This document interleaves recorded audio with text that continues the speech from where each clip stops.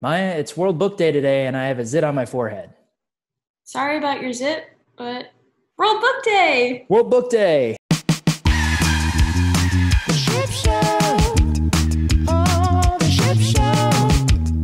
Yeah, the ShibShow. All right. Welcome to the ShibShow. Today we're going to be talking about libraries and books. We also have a fun conversation with Erika Long, a middle school librarian from Nashville, Tennessee. Yeah, make sure to check out our chat with Erika later on in the episode. Like a book from the library, because you check things out from the library.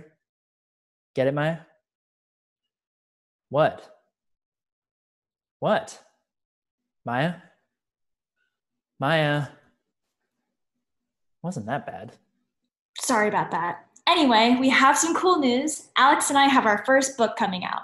Our book is called Kudo Kids, The Mystery of the Masked Medalist, and it's about another set of siblings, Mika and Andy Kudo, who go on an exciting adventure at the Summer Olympics. I bit my tongue. You're just so excited. We've been working on it since the fall of 2018, and it's finally coming out on September 8th, 2020. We can't wait for you to read it, and we'll be sharing more as we get closer to September. More cool news. We have our own read poster. I remember being a young kid and oh, those were the days. And going to the library and seeing all the celebrity read posters on the wall. And now Maya and I have our own. It's crazy. It's so cool. It's so cool. It's really awesome. Neil has one, Yoda has one, and now we have one too. As if that wasn't enough, we're also the 2020 National Library Week honorary chairs. I'm an honorary chair. Not like how you think, Alex. No, I'm pretty sure I know what it means. No, I think so. I don't think so. I'm a chair. Nope. Chair. Libraries are amazing, and so are chairs. But National Library Week is a time to celebrate the many contributions of libraries and librarians. Even though we have to celebrate from home and we can't go to our libraries in person, libraries are open for business online and provide virtual services and digital content that communities need now more than ever. Yeah, you can access ebooks, music, movies, video games, virtual story times, and so much more, all from the comfort of your own home. You seem so excited, Alex. I am super excited, Maya. So let's get to our conversation with Erika. Hello. Hey. Welcome. Hi. Erika, where are you calling us from? I am coming from Tennessee. I live in Nashville, Tennessee, and I am a secondary school librarian. I work with 5th through 8th graders at the largest middle school in our district. Lots of different types of students, lots of different languages spoken, lots of different types of learners. So we are really fortunate to have a community that embraces all of those different things to make us what we call a family. You seem really cool, so I'm sure that all the kids really love you. I like to think they do. Yeah, it's a great place. It's a busy place for sure. Students come in early in the morning before school starts, and they're looking for books. They're playing games on the computer, just kind of getting their day started in a fun way, upbeat way. And they're there all day long, to be honest with you, whether I'm teaching classes or they're just coming in on their own, or if they're coming in during their lunch periods. It's an exciting place. It's a busy place, but I like to think that they enjoy being there because they keep coming back. I was wondering if you could share what people could do to access the resources that do exist at libraries, even though they might not be able to go there in person. Of course, whether you're in a school library or a public library or even academic library, most of us, if not all, have resources available on our websites. So for me and my school library, that means providing a place where my students can get quick access to what we have available through our partnership with the public library, which is phenomenal. For other people around the country, that could be finding your local public library online where you can access audio books or ebooks.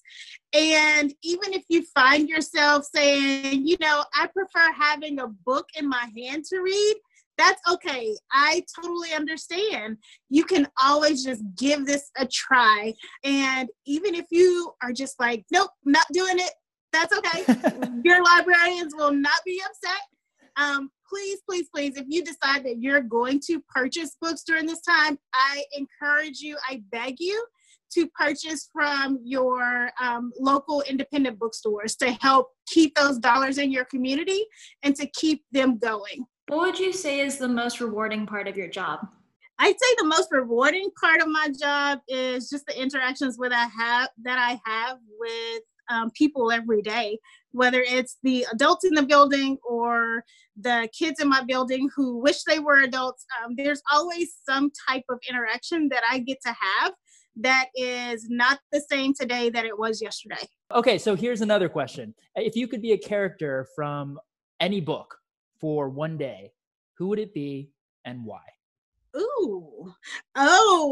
I would be the little girl from the book. It's a picture book called Thank You, Amu. And Amu is spelled O-M-U. And it's by Oge Mora. It is the best book ever. And the reason that I would be that character is because Amu cooks for her neighbors and lots of people in the neighborhood, and she's making this pot of stew that everyone smells down the street. And so if it smells that good down the street, then I want some. So I would be the little girl in that book. What's so sweet is that the character that you want to be is someone that's doing something nice for everyone, and you already do that with your job. Yeah, like you would think you'd want to mix it up and like be a character from a book that maybe isn't as generous in spirit, or I'm gonna have to think about that. I'm sure there's somebody out there that I could do. maybe the Grinch. Oh, okay, that'd be fun for a day. One day. Yeah, just for a day. What kinds of stories do you wish existed more? Stories I wish existed more. The first one is a story that's called For Black Girls Like Me. It's by Mariama Lockington, and she's close by. She's up in Kentucky. That story is a kind of loosely based off of her life.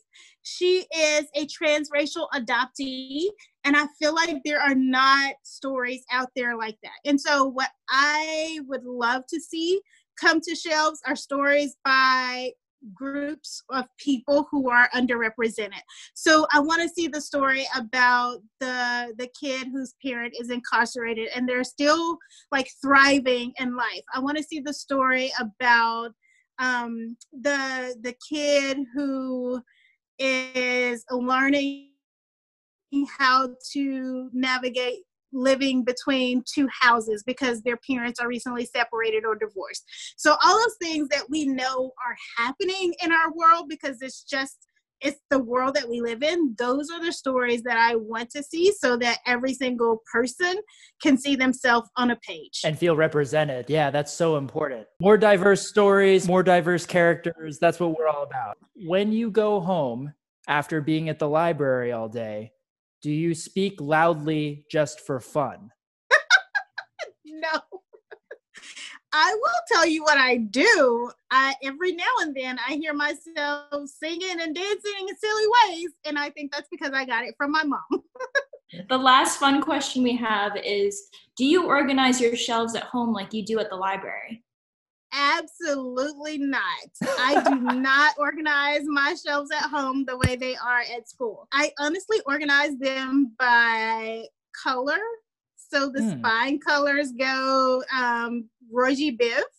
And I do that because it's easier for me to find them that way. Because sometimes I might forget the full title of a book, but I know what the cover looks like. And so if it's in color order, I can easily go and find it. One last question before we leave, Erika. Yes. Are you reading more these days than you were before the pandemic started, or about the same or less? It is, I'm reading more because I can get audio books and print books in at the same time, if that makes any sense. And you can get audiobooks and print books digitally from the library. The library. Yeah. Your local school or public library. And it's free. It's free.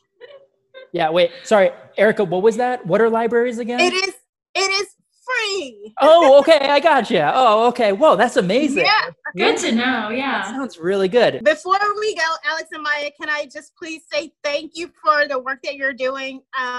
What you're doing for Get Us PPE is amazing, and I appreciate everything you do. Thank you to the healthcare workers, the essential workers. We love you. And thank you so much, Erika. Gosh, this was so much fun.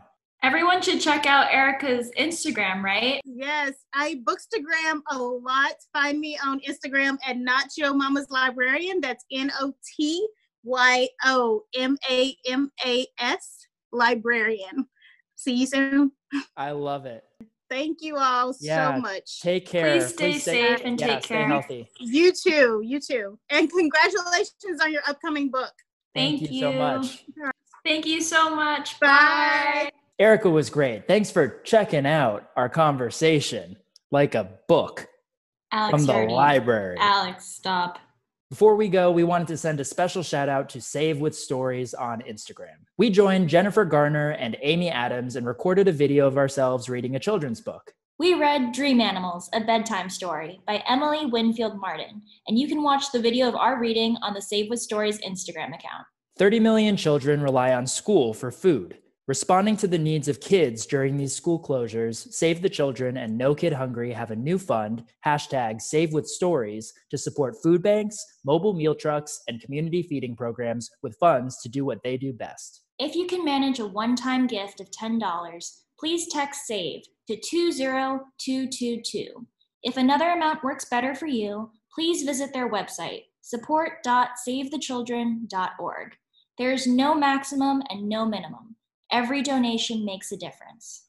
Thanks again for watching. We'll be back with another episode at some point. Maia, who are we talking to next? I don't know. Oh,